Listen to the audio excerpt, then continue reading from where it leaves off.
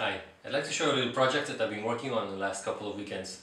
You know how we have our music in our computers now, our iPhones, our MP3 players, and what's missing is the physical aspect of it, of taking a CD and putting it into a stereo system and hitting play like we used to do. So I've been working on something to solve this. So this is an old radio that I bought at a flea market. We'll turn it on. And here's a bunch of CDs. These are CD covers that I printed on cardboard. But it's more than just cardboard, because if we put it here we'll actually play the CD.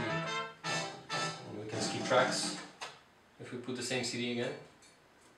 And we'll switch to Janis Joplin. This is actually playing on the stereo system in the living room and in the kitchen as well. Turn it off. This actually works with the internet radio stations as well, and with Spotify if you use that service. So I have a little playlist here, it's called Fantastic, and we can put this one as well.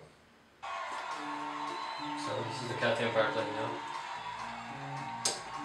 In the next video I'm going to show you this box from the inside, how I made this work, so stay with me.